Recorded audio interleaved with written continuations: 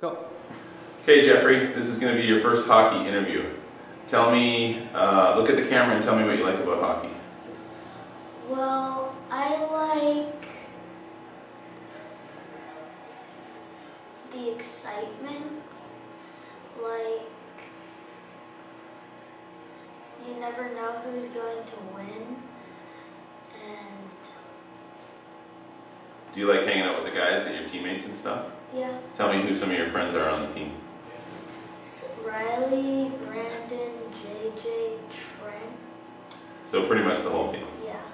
And I noticed that you were the captain this year. There's a C on your jersey.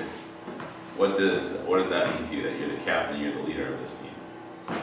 It means that I have to organize the team And be a leader?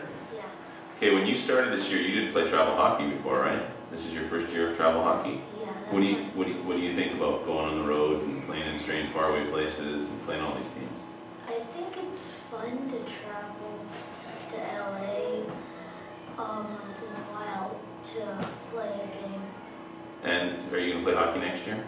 Yeah, Are you going to play hockey for the rest of your life?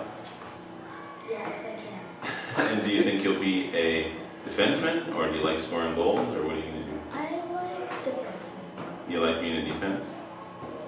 Yeah, Do you want to thank your mom and dad for bringing you to hockey all the time? yeah. What do you say? Thank